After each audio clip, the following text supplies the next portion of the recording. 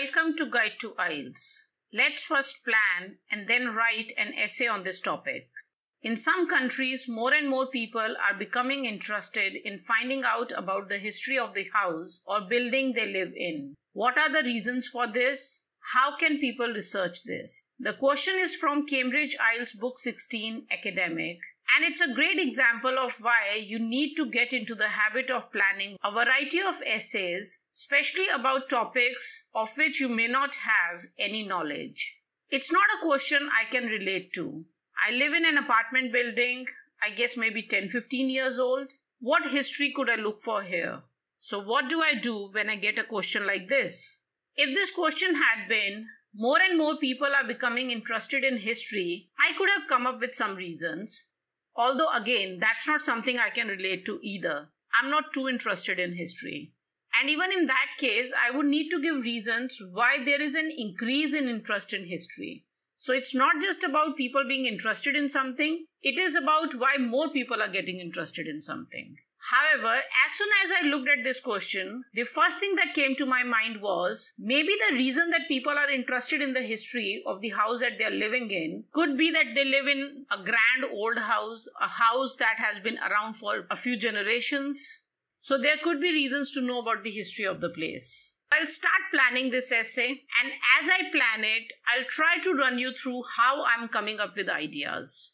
Before I start planning, I already know what the basic format of my essay is going to be. First, I'm going to write the introduction. Second, the reasons, that is, answer the first question. Third, I'll give how we can find out about the history of these places, that is, answer the second question.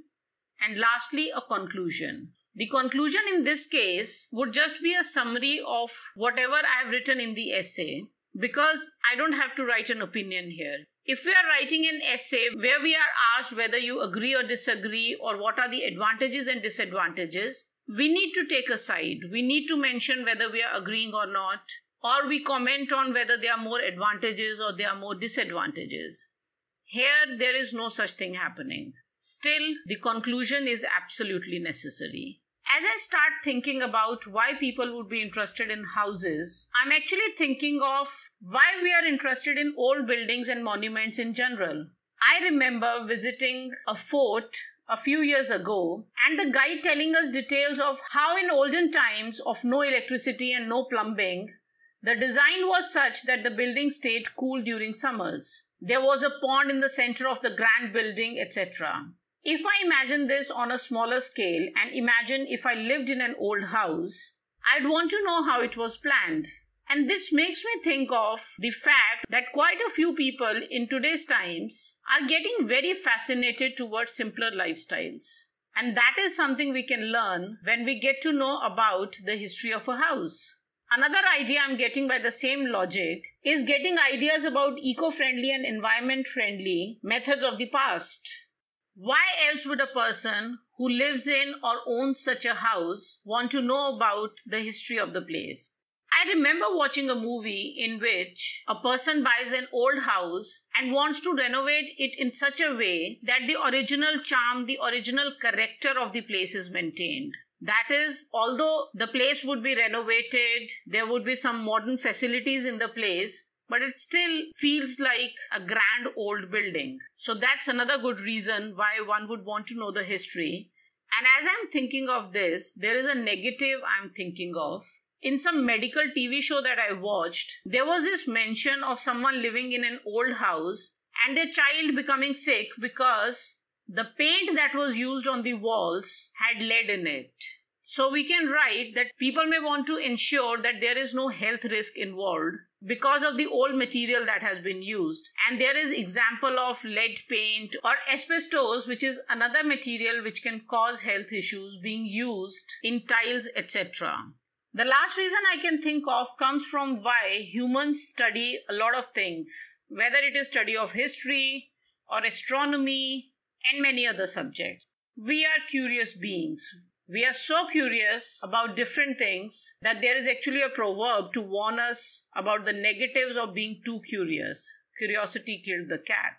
I can't use that one here in this essay, but it's certainly a good one.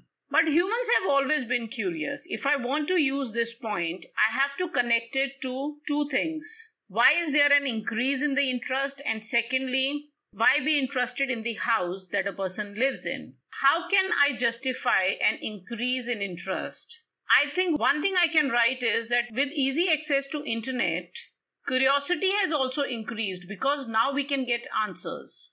And I can write an add-on point here that if a person lives in their ancestral house, which can actually help them understand their familial history, it would be an add-on motivation for a person to want to know the history of their house. So here we have 5 good points on a topic which initially seemed very difficult. The ideas I'm getting are from different places. Something I watched on a TV show, from having visited a monument once, and just understanding of why we like to know things in general. Although I will be writing an essay using all the points because I want to show you how to make good sentences for each of these points, I recommend that when you're writing the essay, you go in for minimum 2 reasons. We do need minimum of 2 reasons because the question says what are the reasons for it. This word reasons means it has to be more than one reason. If you write only one reason, it will be considered an incomplete answer. So you go in for minimum 2 reasons and a maximum of 3. More than that is not really required. You can always choose to combine a few reasons, like these first 2 reasons about fascination towards simpler lifestyle and getting to know about environment-friendly material can be written in such a way that they are the same point. Now we try to think of how people can research this. How can people find out about the history of a house? Again, I'm trying to use my imagination. If I'm living in a big grand house and I want to know about its history, how would I find out? One way is I talk to my neighbors, especially the elderly, the old people who have lived there for a long time.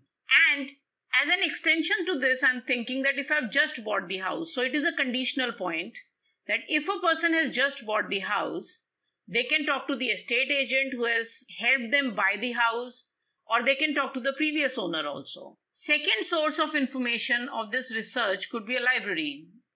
Old editions of newspapers and magazines, books of different kinds, especially about the local region, can have this information about history of places, the history of the area, and the local library is the place one must go to. Last idea I'm getting from the fact that I do know that whenever you want to build a house, you need to get its design approved from the government authorities. So as a reverse of that, if I want to know how a place was originally designed and maybe even who applied for approval, who designed the place in the first place, I could get all this information from the government offices.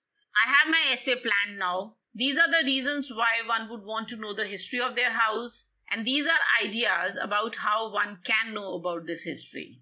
If I use all of these points, I'm pretty sure my essay will cross 400 words. Although there is no upper word limit given in IELTS, there is no reason to write very long essays. A big negative of writing very long essays is that the more you write, the more could be the mistakes that you make.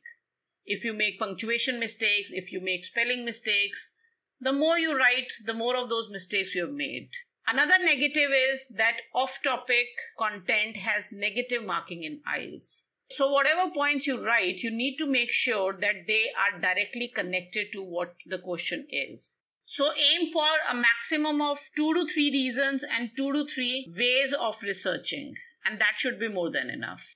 Before I start writing my essays, I once again look at my question and try to think of synonyms for the major words that are there in my question. More and more people are becoming interested.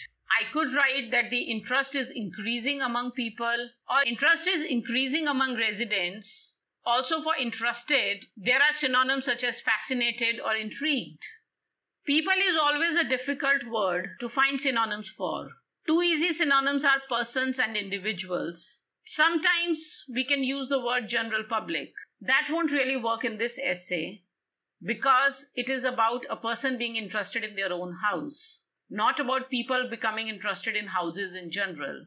I can, however, replace people with maybe residents or inhabitants. However, I won't blindly use synonyms. For example, I would prefer not to use the word dwellers here. Dwellers is more of a general word which we even use for animals. To find out something, I could write to know about something or to get knowledge of something. Then there's the word history. Certainly, I can use the word historical. So instead of saying that people want to know the history of a place, I could say that they want to know the historical background of a place. Other words that I could use could be the past of a place or just background of a place. For house, I can use the word residence or residential property, and obviously home. Most of these are very basic words, but I'll consciously keep them in mind as I start writing because I want to try my best to use as much variety of words as possible. Let's start writing now. The first paragraph that we write consists of 3 parts. The first is some kind of a general statement, second, paraphrasing of the question, and third, a statement that mentions what the essay is going to talk about. The first part, the general statement, is optional. I'll talk about that later. I'll first start with the paraphrasing of the question. So I have paraphrased the question in 2 different ways here.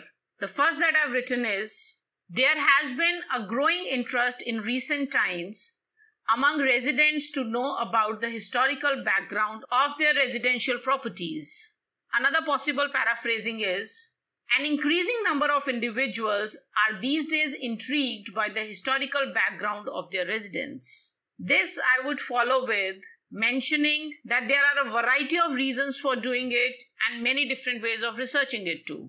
Again, I'm giving you 2 different ways of writing this thing. One is, I believe that the reasons for this depend from one individual to another, which I will explore in this essay along with how the past of a place can be researched. Because I've already planned my essay, I know I'm going to give a variety of reasons, and that is the information that I'm using to make this statement. Instead, I could just have written, the factors that contribute to this fascination with history of one's house are varied, and so are the ways that one can research them. Just this can work as a good introductory paragraph. Obviously, if you're able to write a general statement before this, it's a big positive. General statement, that is what to begin the essay with, is something that most people struggle with the most. My recommendation where this is concerned is practice general statements. They certainly help, but if your general statement does not connect to the essay, if it sounds very general, very memorized, then it will not really help. It could actually be considered a negative because it may come across as memorized to the examiner. For example, in this particular essay, if I have these sayings in my mind that history repeats itself, or that we can learn a lot from history, or history teaches us the mistakes that we are going to make, these are all general statements about history. So if I start my essay with, it's a famous saying that history repeats itself, and follow it up with that a lot of people are interested in the history of their houses, there is no connection between the general statement and the paraphrasing of the question. Better not write such a general statement. That is why I worked on the paraphrasing of the question first, just to show you that you can begin your essay like this. You don't necessarily need to write a general statement. But if I do want to have a general statement in this case, I look at the question and figure out what is it that I'm instinctively thinking about. One general statement that I make could be about people being curious about things in general. Or it could be about the fact that with changing times, people's interests are changing. Or that history is something that has fascinated people since times immemorial. But in present times, people are getting more and more interested in their own personal histories. This is actually a fact. A lot of people are working on their family trees. People are trying to figure out who their ancestors are. They're getting DNA tests done for this purpose. These are too many details. I wouldn't want to write any of that because that's too detailed and too off topic. But I could start with writing that the younger generation is more fascinated with the past than the older generation. And then I can continue by saying that an example of this is the increased interest that people have in the history of the house that they live in. So I have written different general statements using these ideas and then connected them to the paraphrasing of the question that I have done. So to make a good general statement, you have to understand the overall meaning of what the question is asking for. As I have mentioned before, I will be writing an essay using all the points that we have discussed during the planning of the essay. However, you do not need all these points. It will be too long an essay.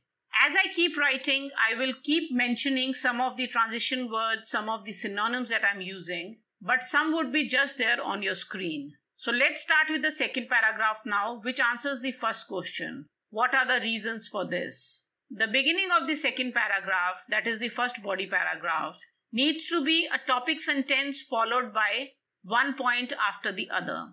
The topic sentence can be something as simple as, there are a number of reasons why people have a desire to know about the history of their residences, followed by the next sentence which begins with firstly or to begin with, and then talks about the first point that we have. Another way of handling this is combining your first point with the topic sentence.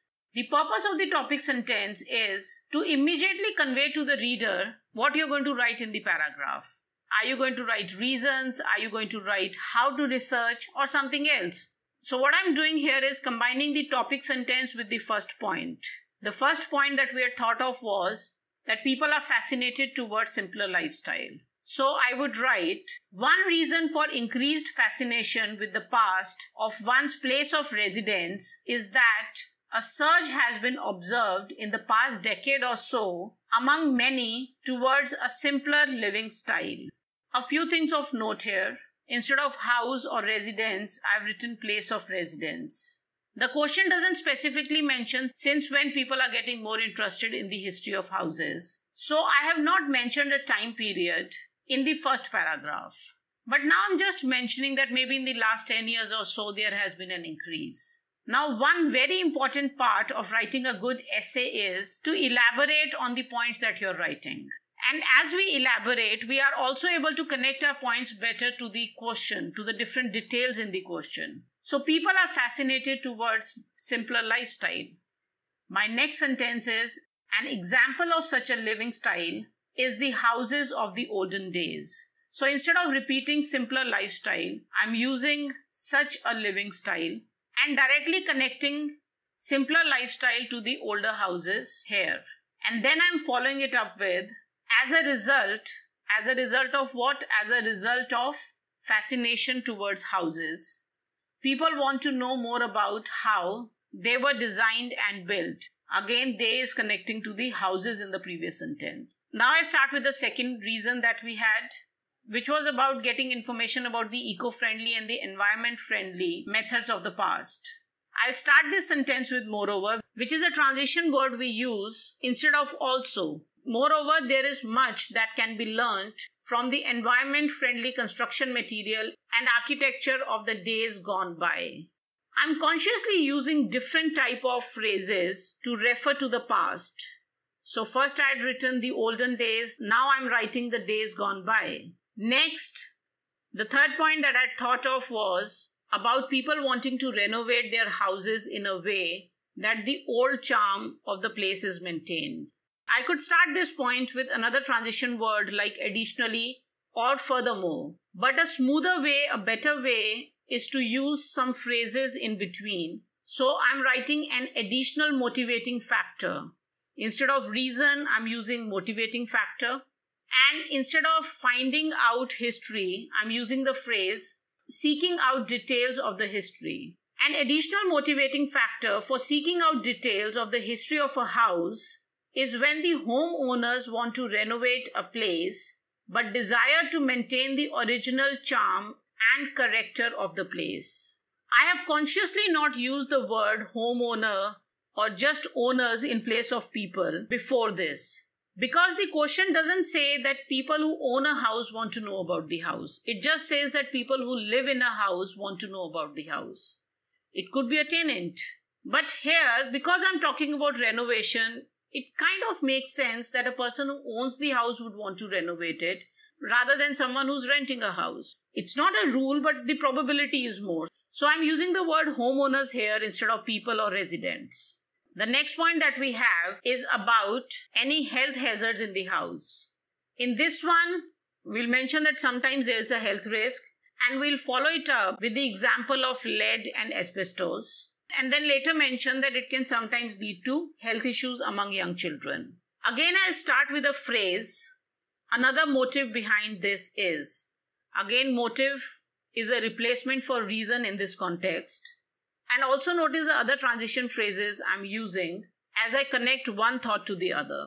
Another motive behind this could be to ensure that the material used in the house are not detrimental to health in any way. For instance, many old buildings used paint which had lead in it or used material which contained asbestos. It was later discovered that these can cause many health issues, both physical and mental, especially among young children. I have used the words could and can in these sentences because this can happen. There is no certainty of it. And then I'll follow it up with another transition phrase, therefore, and simply write that because of these reasons, a person would want to know about these details of their house. Therefore, a person would want to know about these details. Or I could write, therefore, a resident would want to know about these details. The last point we've thought about is about curiosity. This one I'll start with last but not the least.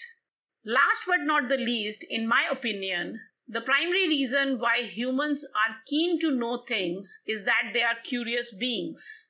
The curiosity would be particularly piqued if one lives in their familial home, the history of which can open doors to the stories of one's ancestors. Curiosity being piqued is a collocation. The adjective familial refers to whenever we are talking about anything related to family. To open door to something is a phrase which refers to having easy access to something. So instead of saying the history of one's ancestors or history of one's family, I'm using the word stories here. A synonym of history which can be used only when we are using it in the right context. Now this curiosity has soared recently as the sources by which we can search for information have skyrocketed thanks to the internet. With this one sentence, I have connected my point to a very important part of the question, that there has been an increase in the interest in recent times. We start the next paragraph now, which will have the methods by which one can research the history of a house. Again, we need some kind of a topic sentence which mentions clearly what the paragraph is going to hold. In this case, the topic sentence can just be, there are quite a few ways by which this information can be obtained, or by which this information about history of a house or a history of a building can be obtained. I am instead adding something before this and connecting it to the reasons. So what I'm writing is that whatever the reason may be, there are many different ways of getting this information. And in this one, I'm thinking of using the word abode. Abode is a formal, a very literary term for house. So we'll start the third paragraph with, whatever one's motivation might be behind wishing to gather information about their abode, there are quite a few ways by which this information can be obtained. Now I can start with firstly and then give the first method of doing so. But I have 3 points. I have neighbors and other people that someone would know. Then I have local libraries and I have government departments. I want to convey that the best way would be just to talk to neighbors. So instead of saying firstly, I'm using the phrase the best sources. I could have instead written the first sources. The best source according to me is to talk to one's neighbors, especially the elderly lot. Notice the usage of the word lot here. I could just have written elderly people or just elderly. I've used the phrase according to me here, just I had used in my opinion in the previous paragraph. In my opinion, the primary reason people want to know about houses is because they are curious. In my opinion, the best way is talk to neighbors. That's my opinion. I don't know for sure. And as I'm writing about the elderly, I'm thinking of a phrase, trove of knowledge, which basically refers to something or someone which has lots and lots of knowledge. I could say libraries are a trove of knowledge. In this context, I could say they, that is the elderly people, can sometimes prove to be a trove of knowledge. The transition word that I'll be using now is similarly, because similar to neighbors are the estate agent and the previous owner. Also, this particular point is a conditional point, that if the house is a recently bought house, then these people can help. So, similarly, if the house is a recent purchase, the estate agent and the previous owner may also have information about this subject. The second point about local libraries, I'll just start with the simple secondly. Secondly, local libraries are a brilliant source of old documents, including newspapers, which may contain information about the construction of buildings as well as about the residents of the local area. And the last point about government departments. Lastly, one can visit the government department that is responsible for approving and authorizing the layout and design of buildings, as they may have original design details and details of when the place was constructed, etc. Lastly, one can visit the government department that is responsible for approval and authorization of the layout and design of buildings, as they may have original design details along with the facts about when the place was constructed, etc. Finally, we start our last paragraph, the conclusion. I could start it with in conclusion or to conclude, but in this case, I'm just starting with all in all. All in all, the history of any place can reveal many intriguing facts. And if this place is one's own home, it becomes all the more fascinating. So I'm connecting the fact that history in general is intriguing or fascinating or interesting to how history of one's own home would be even more interesting. Also, there are different ways by which these facts can be discovered. So in my conclusion, I've just said that yes, history is interesting and that there are many different ways by which we can find out about this history. I'm getting a couple of other phrases in my mind. For example, something being an adventure or a treasure hunt. So if I'm trying to find out the history of my house, it could almost be like an adventure or a treasure hunt. Another phrase I have in mind is humble abode. It is a phrase that we sometimes use in kind of a humorous way. Like if a guest comes over to your house and you tell them, welcome to my humble abode. These kind of words and phrases have to be used just right, and you can do that only if you're familiar with these phrases. Anyway, using these ideas about treasure hunt and humble abode, this is the last sentence I've come up with. It can be quite an adventure if one is truly passionate about hunting the treasures that their humble abode holds. Even without this last sentence, the essay would be complete. This complete essay is about 450 words plus. We certainly don't need these many. If you use just 2 reasons and 2 methods of researching, plus the add-on details that we have written, you can easily write a 250-word essay. Here is a list of some of the synonyms and phrases that we have used in this essay. They can come in handy when writing other essays as well. I hope with this essay, I helped you figure out how you can plan essays on difficult subjects, even if you do not have any personal experience of something. The direct link to this complete essay on our website www.guidetoielts.com is in the description of this video. If you found the video helpful, do like and share it. Help us reach a wider audience. And do leave a comment. We value your feedback. And finally, subscribe to our YouTube channel. All the very best to you.